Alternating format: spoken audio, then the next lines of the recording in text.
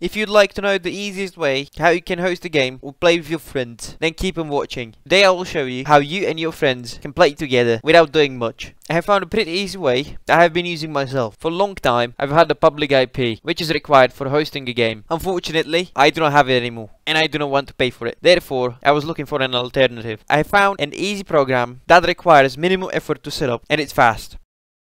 Tutoriales!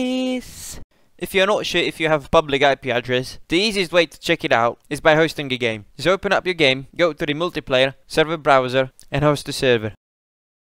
Change it to internet, change the name, and enable UPnP, and host the game. The game will try to port forward your router. Once in the screen, select the mission and play. If your friends can see your lobby, that means your job is done. Your IP is public and there's nothing else you need to do. You can just play. If your friends cannot join, that means your IP is not public or something is wrong. Check out the other section of this video.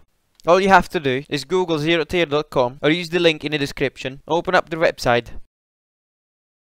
And there is gonna be two parts. This depends if you are hosting the game or if you just want to join the game. First of all, we will start with hosting the game. If you just want to join the game, skip to the next part of the video. So you want to host a game. It is very simple. You just have to log into this website. I know it's annoying, but trust me, just log in. Use some old email address that you do not care about.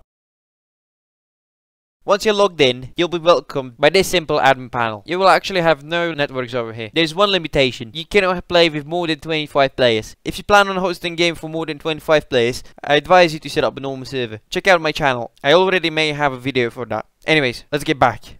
So you have only one option here. Create a network. Click on it. New network is created. As you can see, currently it's named Hybrid 10. Click on it and it will open up the settings. If you'd like to, change your name, set a description if you'd like to. And now, for the easiest way how to connect with friends, set it to public. Once you have set these settings up, just copy your connection link or your network ID.